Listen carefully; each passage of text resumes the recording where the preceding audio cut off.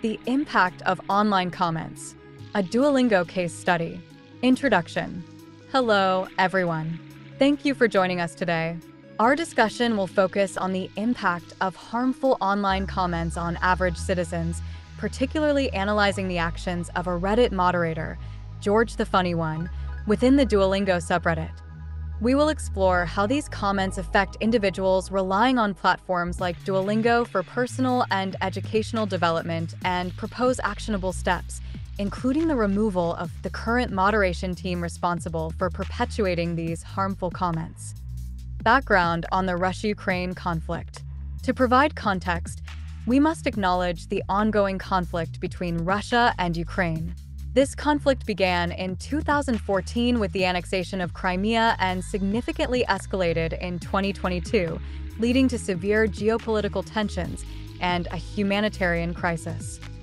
The war has caused numerous civilian casualties, displacement of millions, and widespread destruction. Today, we maintain a neutral stance, focusing on the human aspect of these events and the importance of empathy and understanding. Online discourse and moderation. Online platforms like Reddit have become essential for discussing global issues, including the Russia-Ukraine conflict. While these discussions can raise awareness, they can also devolve into harmful rhetoric if not properly moderated. Moderators play a crucial role in maintaining respectful discourse. However, when they engage in or permit harmful comments, it can have serious negative impacts. Our case study will focus on the actions of the moderator GeorgeTheFunnyOne on the Duolingo subreddit. Analysis of GeorgeTheFunnyOne's comments. Let's delve into specific comments made by GeorgeTheFunnyOne.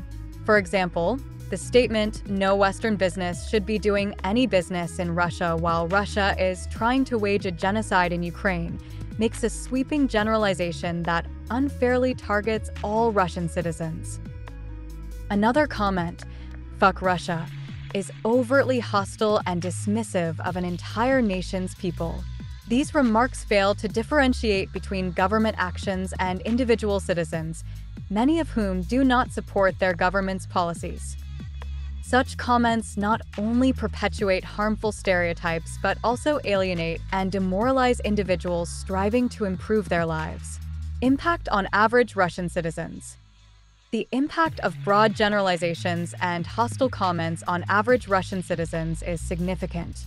Consider a Russian individual using Duolingo to learn English for better job prospects or to seek asylum.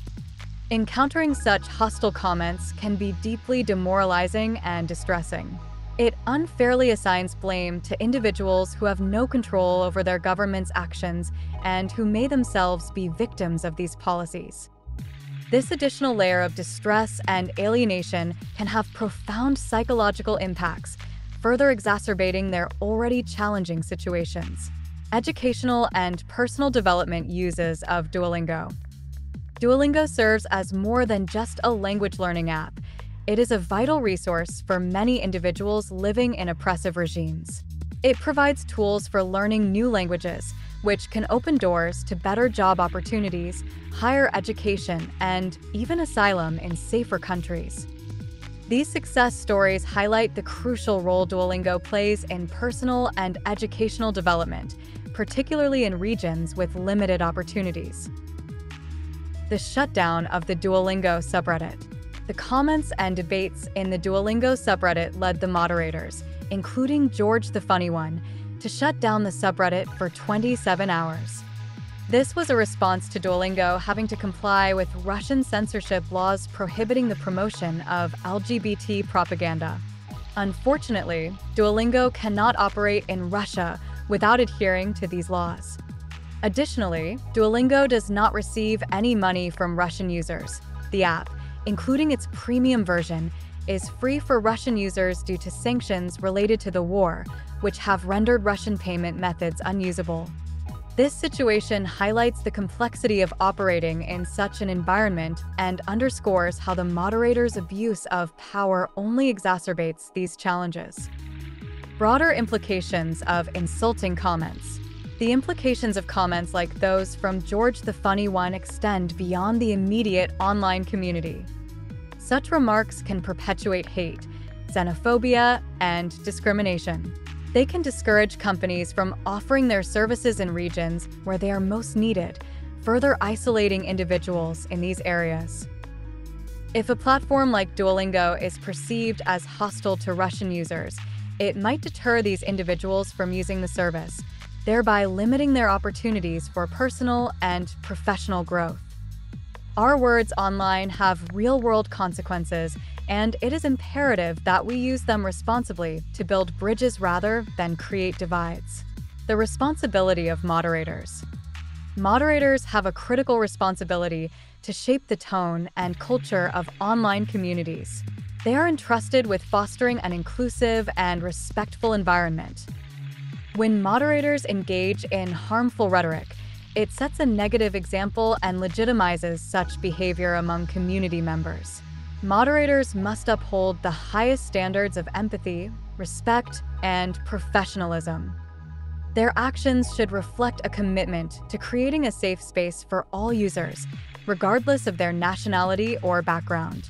The failure of moderators like GeorgeTheFunnyOne to maintain this standard damages the integrity of the community and undermines its mission. Impact of insulting comments on Russia and the Middle East. It's essential to highlight how GeorgeTheFunnyOne's comments insult not only individuals, but also entire regions like Russia and the Middle East.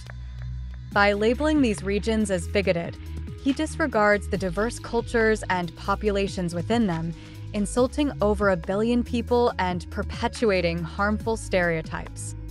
This behavior contributes to a toxic online environment and undermines efforts to foster understanding and cooperation across borders.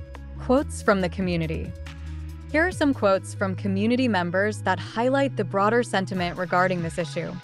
Seth Taros: "The Russian government is doing bad things, so the citizens shouldn't have access to this educational tool." Lamaquaquaduck: "The Russian government is bad, so we should pressure Duolingo to stop offering English lessons to Russian citizens, effectively cutting Russians off from a valuable tool of connecting with the free internet." Russian Zoomer 2004: "I'm Russian and I can say Duolingo is perfect. I mean, when the war started and we lost any ability to make international payments, they just turned on premium mode for all the Russian users."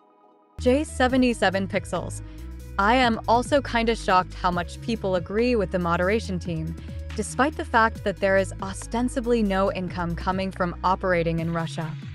Duo just wants learning to be free to all, which most people here don't seem to grasp."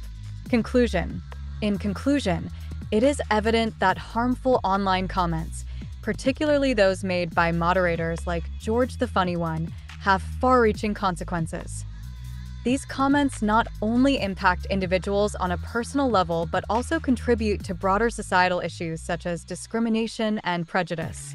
It is imperative that we hold moderators accountable for their actions and work towards creating a more respectful and inclusive online community. Proposal implementation. To address this issue, we propose the removal of the current moderation team responsible for perpetuating harmful comments. By taking decisive action, we can send a clear message that such behavior will not be tolerated and reaffirm our commitment to fostering a positive and supportive online environment. Closing remarks. Once again, thank you for joining us today. Together, we can make a difference in combating harmful online behavior and creating a safer and more inclusive online community. Let's continue this journey towards a more respectful and empathetic online environment.